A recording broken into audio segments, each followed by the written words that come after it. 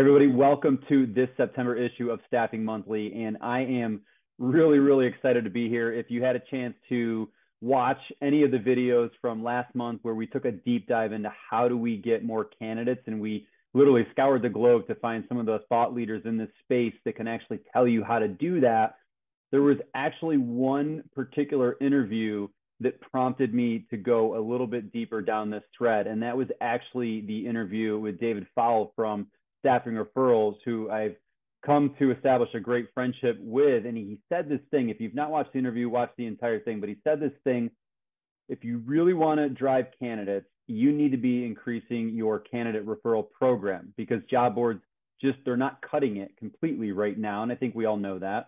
But one of the things he said about that is if you want to have an effective candidate referral program, you need to have a great reputation. You need to have recruiters or an agency that has a reputation that people actually feel comfortable referring, right? If your candidates don't like you or don't think you do a good job, they're not going to refer you to a lot of people, and certainly not the closest quality talent that they know. So that's why I wanted to go a little bit deeper on this and find out, how do you actually build that part, that prerequisite, that foundation? How do we build out that reputation that is referable? And so I obviously did my homework, and I found out who is the thought leader that actually is the expert in this space, not an expert, like the expert in this space of actually, building a reputation of being a great recruiter, is none other than Adam Conrad, the founder of Great Recruiters. And I am excited to have him here today because he launched this. This probably wasn't even his problem, but he took it upon himself to solve this problem. He recognized that the recruiting industry has a bad rap. They've got a negative stigma about it. And there's something funny that I'm going to share just a little bit later about this, but he recognized this and he wants to change that. And that's the core mission of Great Recruiters, is to help the good recruiters, the people that are great in this industry, shine and be shown for what your talents are and be referable. So Adam, man, I'm stoked to have you here. I've heard so many great things about you and what you're doing. And I just want to welcome you to Staffing Monthly. Thanks for being here. Yeah, thanks, Dan. And I'm glad to see Staffing Monthly up and running again. I'm fired up about this. I think what you're doing is equally awesome for the industry. So I really appreciate you having me on. And David Fowle, dear friend of mine as well. And I think when we first met, reviews and referrals go hand in hand. And in this world that we're in as consumers, what is the number one thing that we turn to help us make decisions about goods and services and things we're going to do? We trust reviews. I mean, I'd love to get in it with you. I'm passionate about this industry. I've been doing it for 22 years. And, I have my own personal story of why I started this as well. So just happy to jump into it with you, but thanks for having me on, Dan. Definitely going to want to get into that, but you're so spot on. And everyone that's watching this right now, I want you to see if you can relate to this situation. I've literally gone online to buy something. I've known exactly what I wanted down to the actual make and model of the product. I've been perfectly comfortable with the pricing, and I'm not really price shopping. I'm just looking for the thing. And then I will go to the reviews. And I don't know what it is about me. Even if it has like a 4-star review, I literally look for the 1-star reviews, the 2-star, like I sort them by that, because I want to see what the negative reviews are. And there's been a number of times where I've literally talked myself out of buying the thing I went there for, just because there was a lot of people that gave a 1-star or 2-star review. And I think that's probably what we also see in the recruiting industry, right, Adam? Yeah, I mean, we're about, so with what we're doing, there's a lot of places where people are venting, right? There's a lot of third-party review sites. It's anonymous stuff. If you think about our human nature is to want to get all those negative experiences off our chest. It makes us feel better. And so really, if you're not asked for that feedback, you're going to go find the place that's comfortable to you to go ahead and vent. And I think that's why a lot of these sites have a lot of negativity. But if all the negativity is out there, even though if it represents only a portion of the industry, it's the overwhelming thing that people see. And so, for us, it's be proactive in that approach and take control. So go from that reactive model of just waiting for the negative feedback to come in and react to it and try to figure out who said it, to being proactive and taking that proactive approach. So for us, we want to capture all the positive stuff. There's always going to be negative reviews, and I agree with you. I think when it comes to a product, what's interesting when you read reviews, it's like, what is it about? Is it about the product or is it about the experience? You know, so as you read those reviews, you get a better picture of why somebody provided the response they did. But I agree with you. I don't go to 4-star restaurants, right? Maybe a fast food chain, but I'm looking for, 4.6, 4.7, 4.8. Yeah. Those are the great places. Yeah, it's so true. So, and I think that's a big deal because when you're making when you're a human being and you're making a recommendation of something, it's your reputation, it's your word, it's your credibility, And if I'm like, oh, if someone's like, hey, do you know a good recruiter? And that's maybe doesn't get asked a lot because of the reputation, but like, hey, do you know a good recruiter? Like, if I really know someone that I trust, I'm gonna say, yeah, the best. Like, you got to go see this girl or this guy. Like, they're amazing. But if I don't, I'm gonna be like, I really don't know somebody that I would refer you to, right? Like, because you don't want to put your reputation and credibility out there. So let's take a step back. Obviously, you teased your story, but you also said something. Where do people go to vent?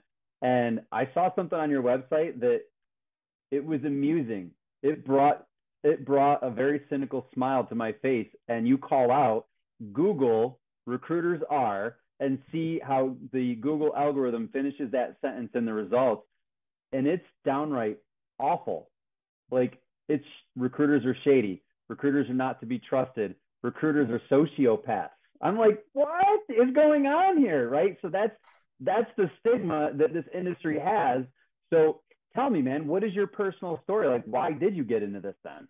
Yeah. So, I mean, Dan, I cut my teeth as a recruiter. It's how I got in this industry. And, I kind of have a story of two tales in this industry. My first 3 years, I wouldn't say I was trash or shady, but I was of little value to the job seeker because I was really taught to just be transactional, call people, are you interested in this job? It was very short-sighted about what my agenda is and the placements that I was told that I need to make. And I kind of became disenchanted because that's a burnout, right? You also see, recruiters are burned out because when Yeah. you're doing that, you're starting over every single time. It's tough. It's like Groundhog's Day. You never get ahead. And then I got with a firm that I really learned that you build relationships for life. Opportunity does exist everywhere. You create those connections. And that's where I learned about 50% of my business was done through referrals, which is why when I met David and staffing referrals, like, it was so connected because referrals were the core to my business. And so as a recruiter, and I felt I was a pretty good recruiter, I learned to try to, you can only place maybe 5% of the people you talk to, but you have 100% of an opportunity to create value with everyone that you engage with. And if somebody took the opportunity to call me back, to want to have that experience, I made it my point to try to make value in that conversation. And so the result was I have people that I'd never placed who knew the way that I would treat them and treat their candidates. So back to that reputation, who would refer people to me. Hey, look, I don't know if Adam can help you out, but I can tell you this, he's gonna point you in the right direction. So for me, my job got easier. And for every recruiter out there, if your job's not getting easier the longer you're in this industry, you're doing it wrong. You just are, because you need to build the relationships. You need to be, put their agenda ahead of your own. So back to like why I did this, because every recruiter, okay, when you reach out, I was in the IT industry, highly competitive, a lot of recruiters, a lot of people that didn't know what they were doing. That reputation affected me, even though it didn't represent me, and realized there was You got scooped up in it. Everyone gets scooped up in it, right? In Yeah. my own network, they knew, but as I'm reaching out and engaging with new candidates, like, they don't know me from Adam, right? So for me, That's I knew that in order to really truly improve the candidate experience, to improve the recruiter reputation, to help the industry kind of evolve into actually doing what everyone says on their website, but failed at it, because obviously if they did it, we wouldn't have these issues. Build great recruiters. And really, it was about what do my candidates, the people that I'm engaging with, what do they think about the service that I'm providing? Because behavior exists at the individual level. Candidates don't refer staffing firms, and candidates don't refer people they trust. Candidates refer recruiters, and recruiters is where the relationship and the trust is. And so I think that's where your reputation, you need a way to stand out. And so that's what Great Recruiters did, is help recruiters get real-time feedback, give them digital assets to help share with their prospective candidates and profiles to say, hey, look, Dan, I know you've probably been called by a lot of recruiters, right? But hey, I'm different. In fact, don't take it from me. Here's what people I've worked with said about me.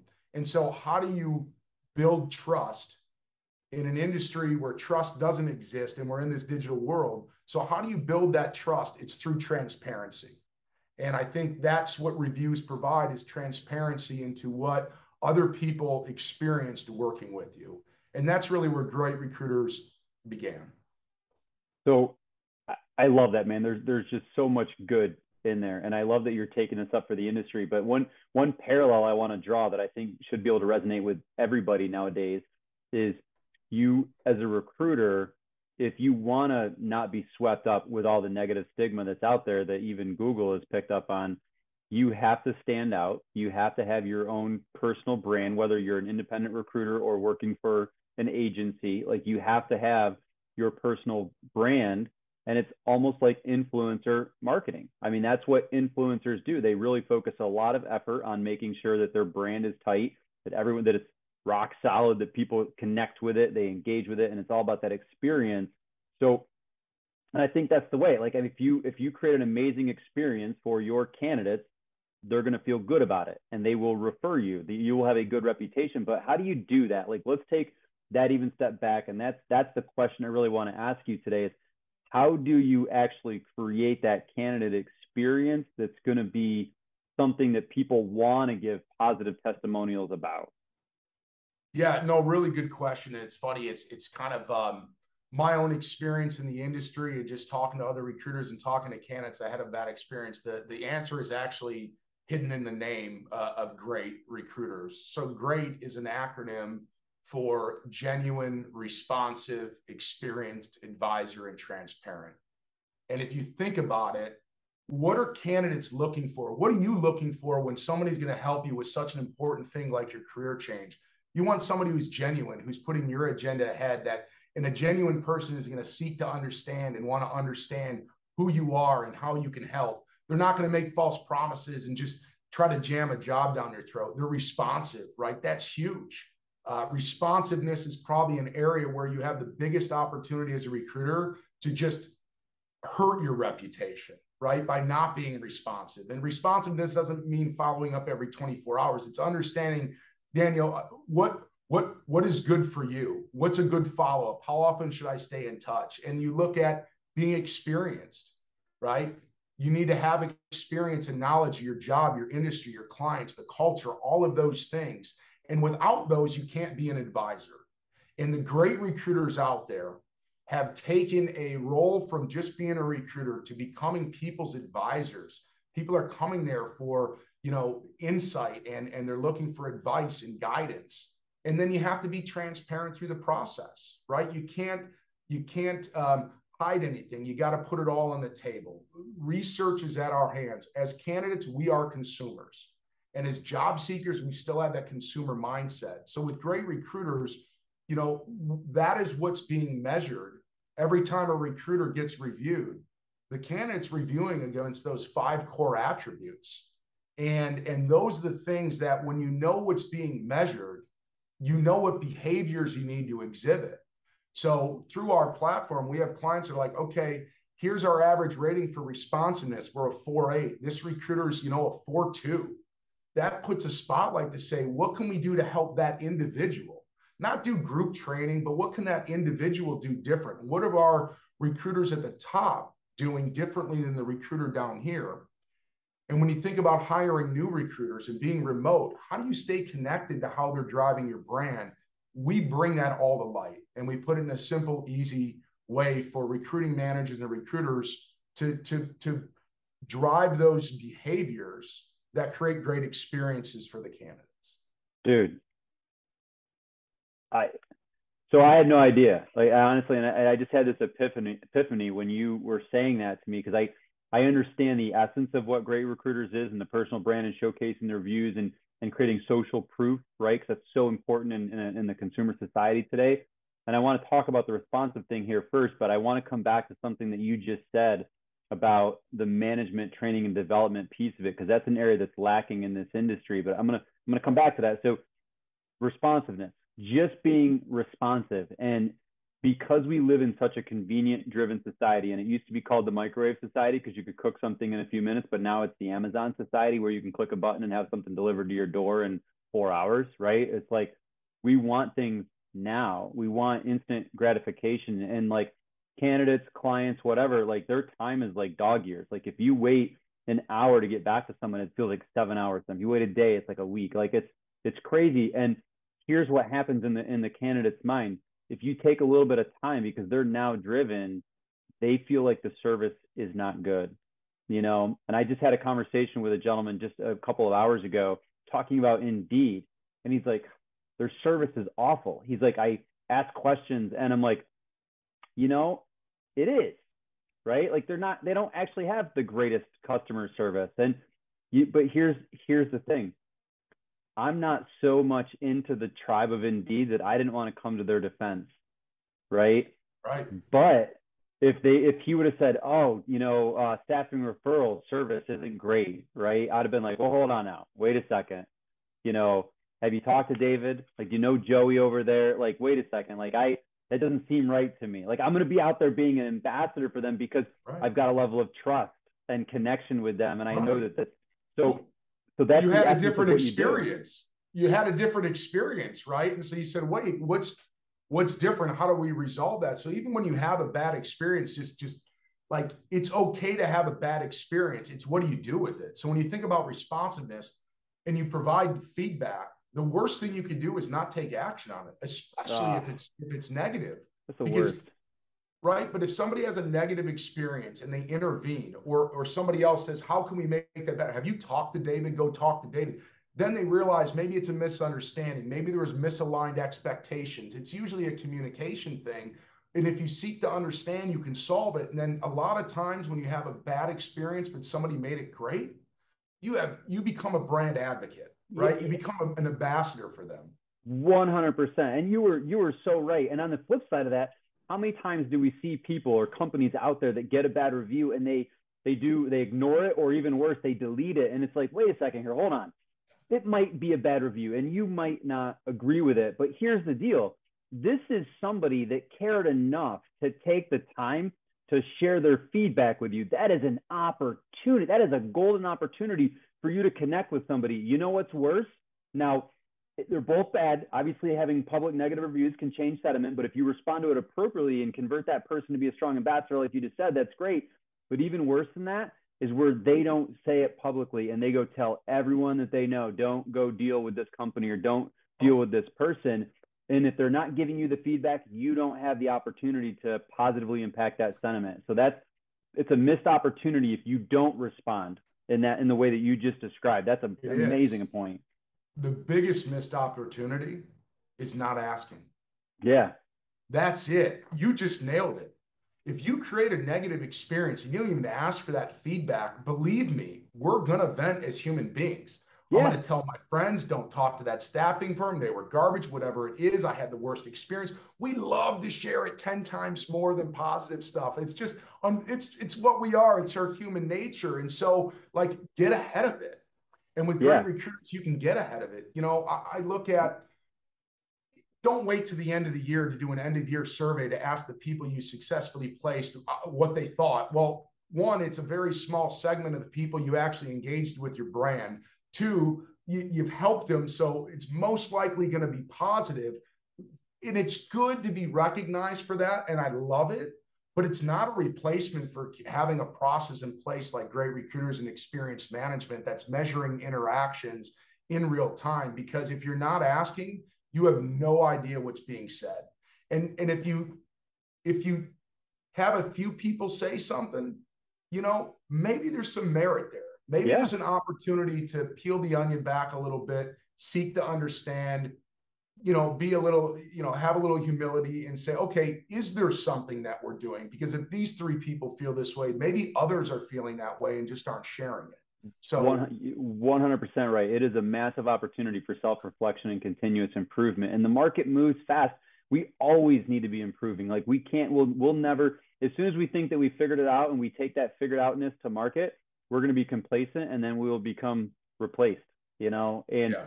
I think another missed opportunity before I jump into that management piece that I want to drill into that was an epiphany for me for what your tool can do is if agencies really understood the concept, like most recruiting agencies will pay a ton of money to Indeed or Career Builder or Monster or LinkedIn Recruiter, all of these things, right? Recruiting tools. And they pay that money because those organizations have an audience. They pumped a lot of marketing dollars into getting an audience, getting attention, getting traffic. And then we pay those people for that traffic.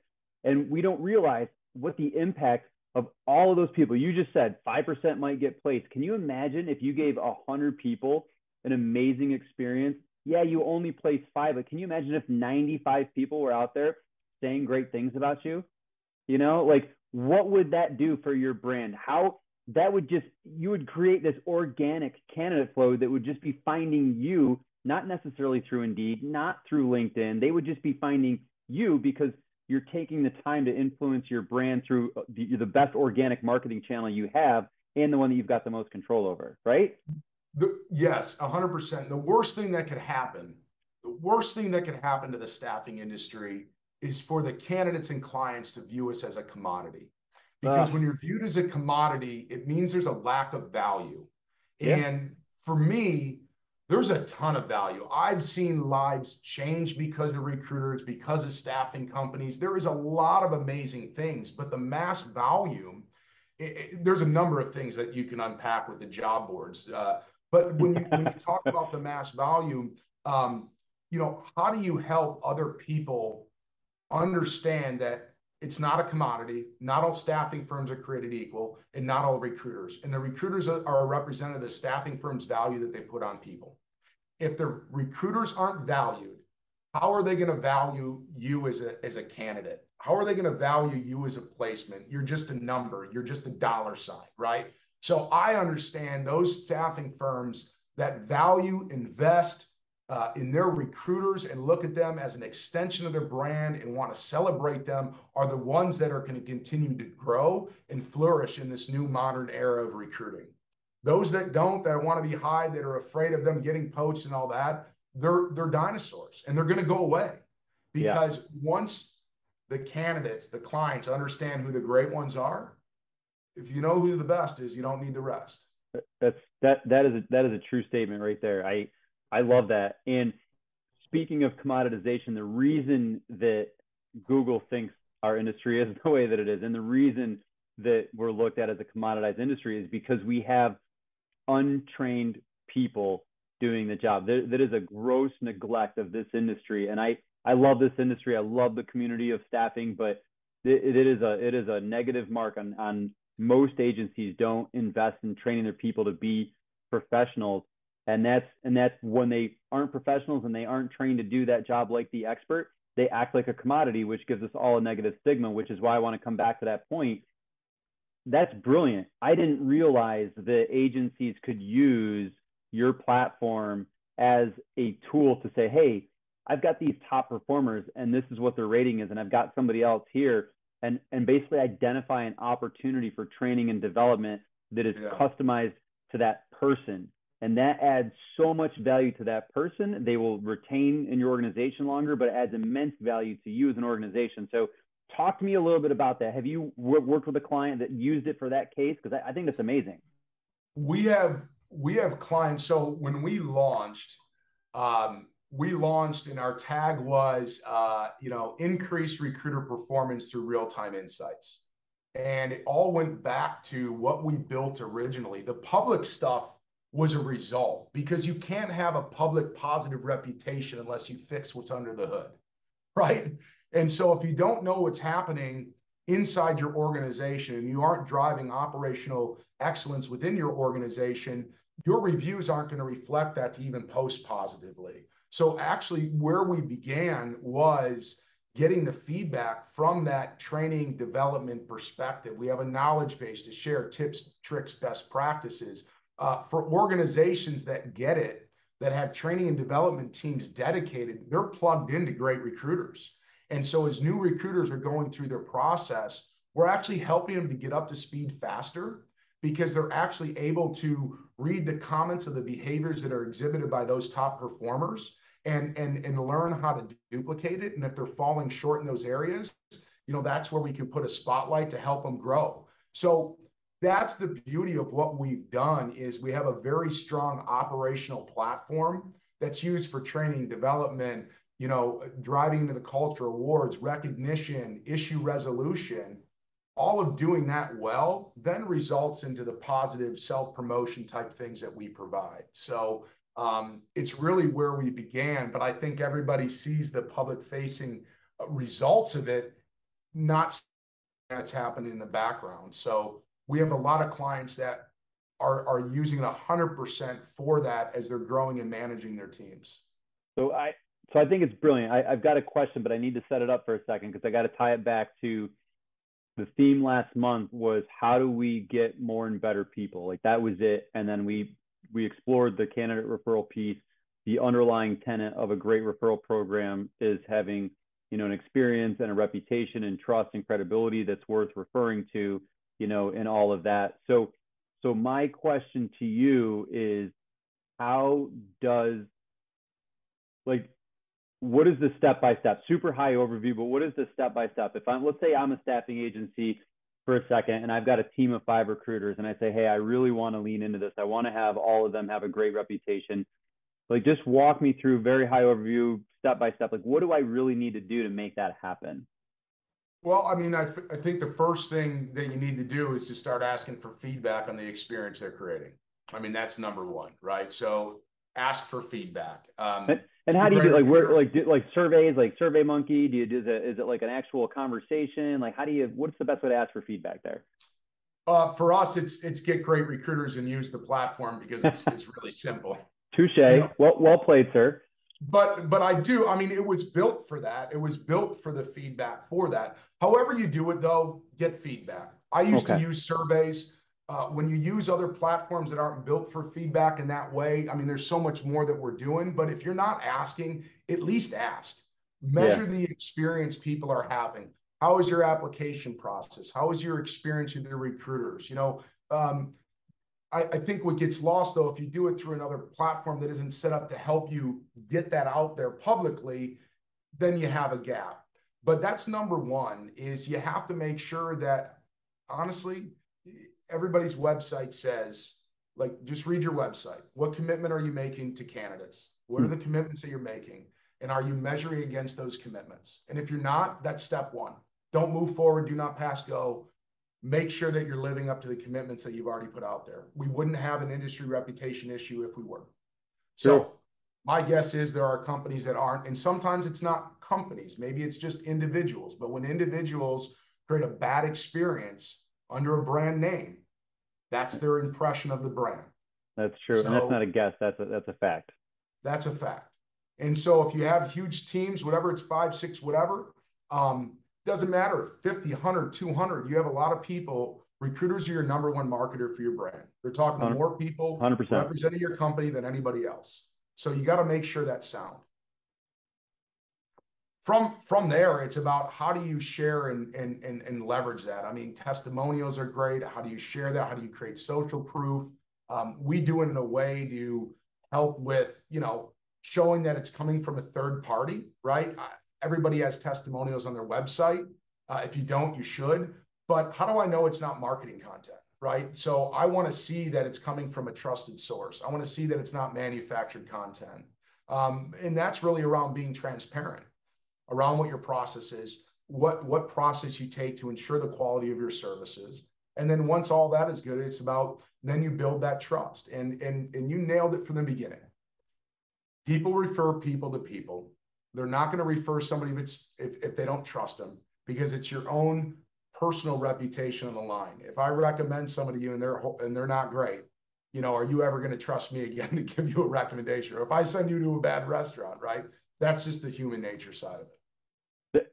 It's true. And obviously David referred us to each other, right? And he did that because he knows and likes and trusts you. And I want to believe that he knows and likes and trusts me, you know? So like, and, but if I'd been like, hey, who do I need to go to talk to about, you know, building a referable program and getting a great reputation, and if he didn't have the level of respect for you, he would have been like, there's no one I can recommend, right? Right. But he gave you a glowing recommendation, which automatically put me in the camp of I was basically I was borrowing his trust and respect for you because of how he introduced us. He's like, this is the guy.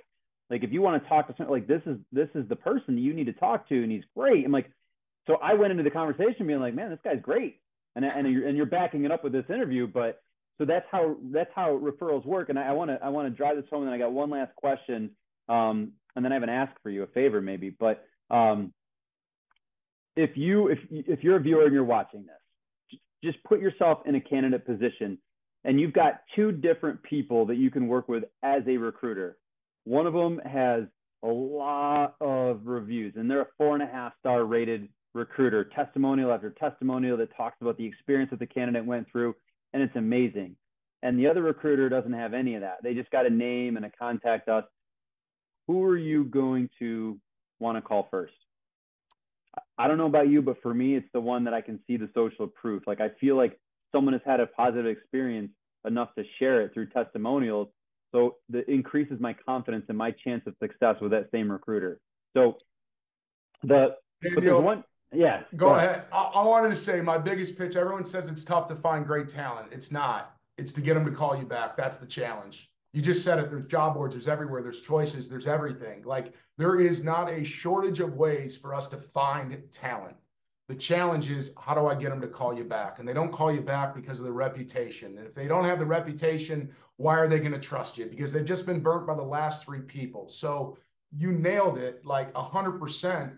It's not a, hey, look at me, look at me. It's a, hey, look, I'm not like the rest. Here's the social proof of what other people said. It's creating that transparency to build that trust, to increase the callbacks, because that's the name. How do I get them to call me back? Sorry to interrupt, but and that's the point.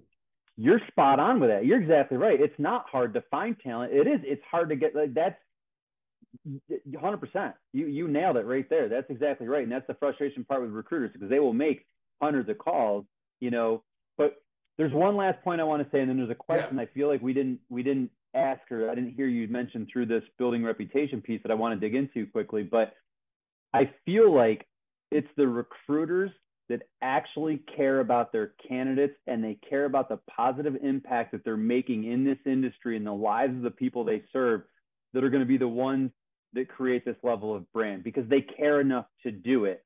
So I feel like inherently, if people see all of these great testimonials and recommendations, and you get referred to these people, you automatically pick up on that sentiment that this is someone that cares enough about being an expert or a professional in their industry to go this extra mile, where maybe someone that's not seeking out testimonials or not putting their positive brand reputation out there, maybe they don't care as much. Maybe they are just transactional, like, you know, the first couple of years of your career. So I feel like that. But here's a question I got to ask.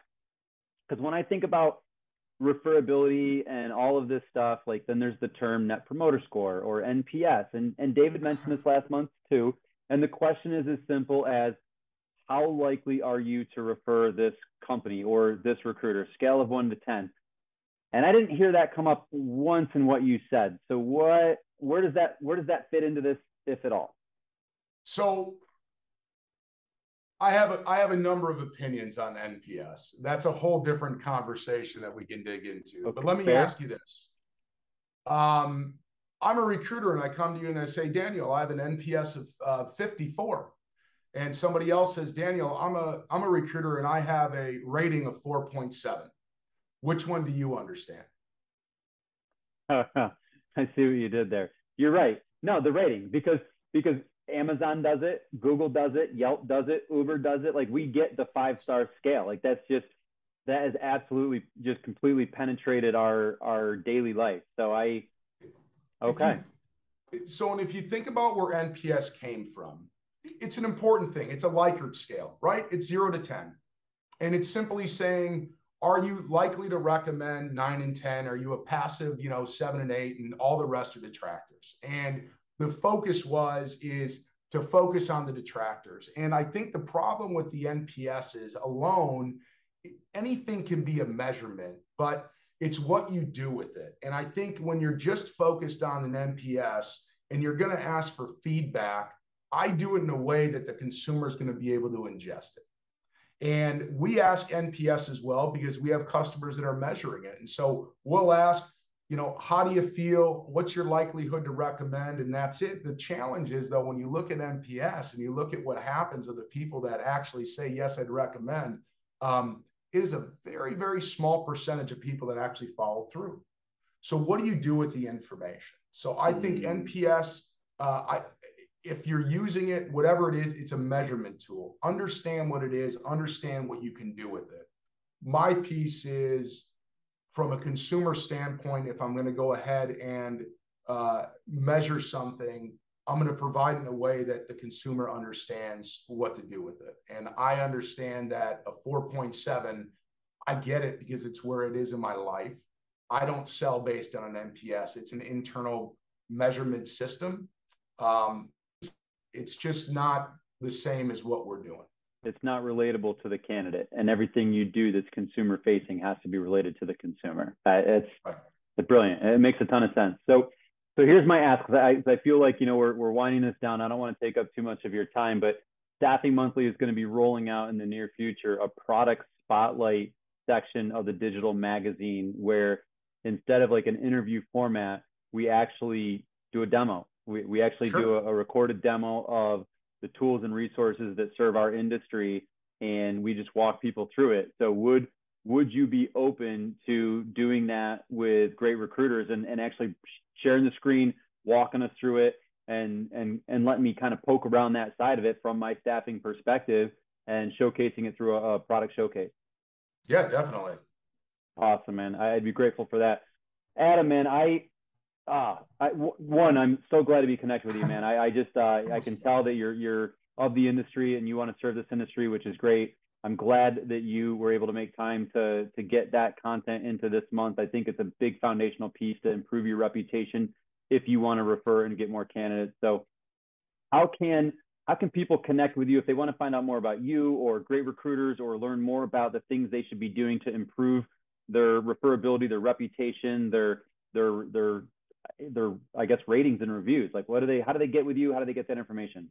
Yeah, definitely. I mean, our website's a great resource. We've got a lot of great resources there. So you can always visit our website, greatrecruiters.com. You can reach out to me directly, connect with me on LinkedIn, under Great Recruiters, or you can email me directly, adam@greatrecruiters.com. I mean, anyway, I'm here to support the transformation this industry is going through, the modernization. I think firms are being overwhelmed with all these different things in technology and sorting it out. The beauty is, I wasn't the outside coming in when we created this. Like, I lived it, I know it. And so, I'm always passionate about making connections, referring people. So if there's any questions that somebody has, just that want to pick my brain, I've been in a lot of different roles. I mean, I'm always happy to talk about it. Obviously, I believe the recruiter is going to survive. The job boards didn't take us down. LinkedIn didn't take us down, right? I don't think the other technology is. Yeah. There is a place for it, although I think we're gonna shift, right? We're gonna shift and be more consultative, more advisors. That's a whole other piece we can get into.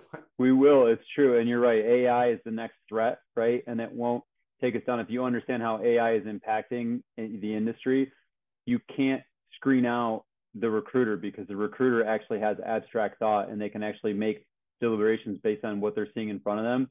AI, at the very best, can only scan data points. And right now, anybody's resume can say anything, as we recruiters know.